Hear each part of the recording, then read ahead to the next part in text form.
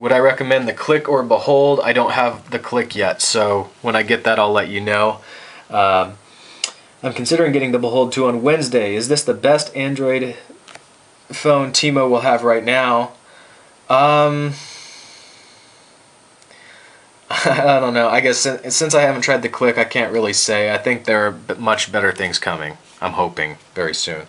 How the others have better processors? So far, T-Mo phones are all the same, I think, and more RAM. I just watched your video of the boxing and you made a comment. Oh, okay, I should mention really quick about the RAM. The official specs that I've seen online are kind of being disputed, and Samsung was really weird about how they, launched this phone, like not giving the specs and the price right off the bat. And I saw a few tweets this morning from reputable people saying that they were getting confirmation that the phone has 320 megabytes. So you know what? I'll check into that. I can actually check that and put the text at the bottom of the screen here. Alright, next question. Can you use fake nails? Well, this is a capacitive touch screen, which means no. My fingernails are kind of long right now anyway, so let me see if I can do it without getting any. See, if I just use my nail there, get a sim.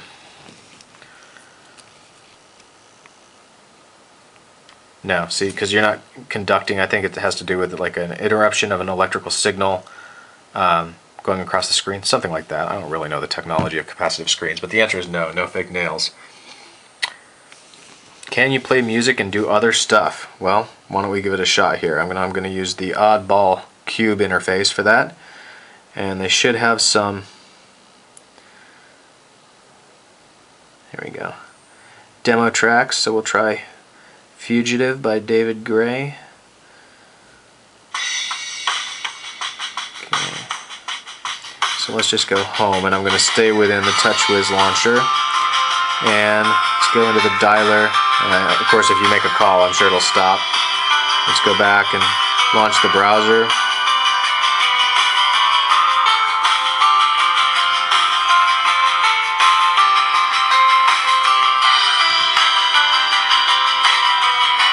Again, you won't have to select your home like that. It's just because I have not specified a default. It's like the same as other Android phones in this respect.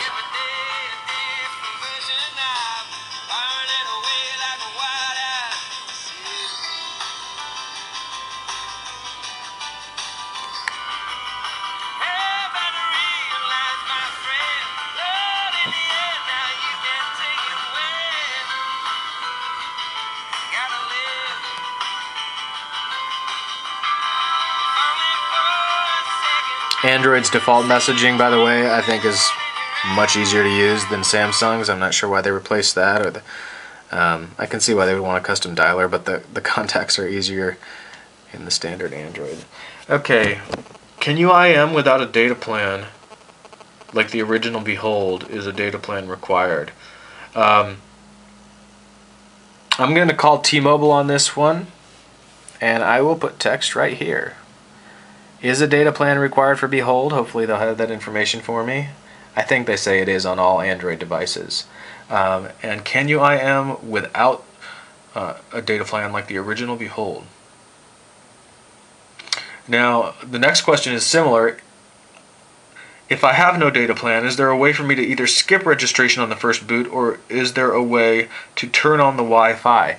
Yes, this is one of the Android devices that did not require me to enter my Gmail address. I set up Wi-Fi, I was doing web browsing. I didn't have to set up my Gmail until I went into the Market or the actual Gmail app.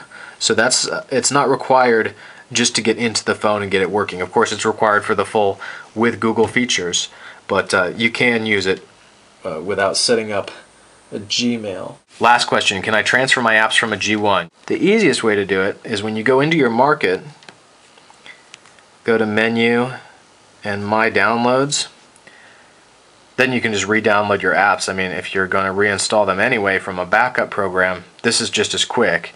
You know, you can see what you've purchased, what's been downloaded. The problem is and this is probably a lot of it has to do with me using different cooked ROMs on a hacked G1. Some of the apps I've installed in the past and purchased don't show up. Really important ones too, and then I end up, with the Flavor of Love soundboard popping up on every new phone I go to the market in. Like I ever need that again, It was really poorly done anyway, actually. But yeah, I mean, if you search the market for backup, and I don't know if you're transferring from an SD card, there are unofficial ways, but just search the market for backups. And the only one I can really vouch for is one called My Backup. This is the trial version, but there's a My Backup Pro that can back up your apps to SD or online, and it can do scheduled backups. So there are more options available, but this is the only one I can really say I've used and have had a good experience with. All right, so that's it for now. I'll try to get to a couple more of these videos as soon as I can. Take care.